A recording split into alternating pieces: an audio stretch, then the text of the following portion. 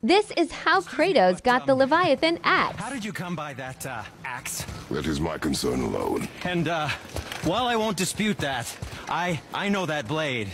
It was one of ours, but, we didn't make it for you. Step aside. I can't.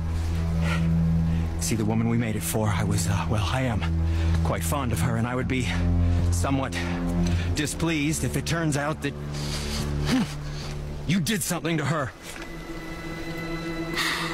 It was my mother's.